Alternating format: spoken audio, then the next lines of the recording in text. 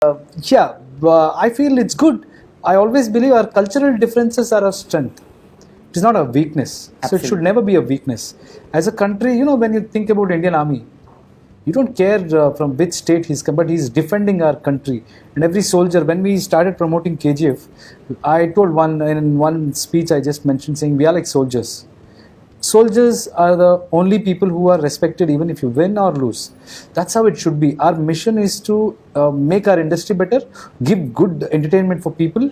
That's how we should be. It's not about from which state, kahan se aaye ho. See, that should be my strength. I'm representing Karnataka. Yeah. And you're wearing that badge as a badge of honor. of I honor. love my Absolutely. industry and I love my people. I love my language. That is there. But I'm also an Indian. So it doesn't mean that I can't come into another state and show my talent absolutely. or tell our story, what we have. So it's about just being open and just understanding what audience want. That's it. And strength is always when you come together.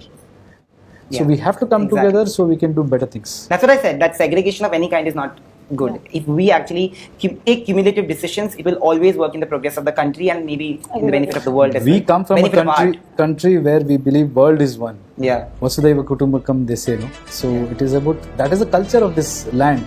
So we feel the whole world is inside you, in fact. Absolutely. If you believe that everybody is one and we all are one, then there is no difference. That's what I believe in. I want to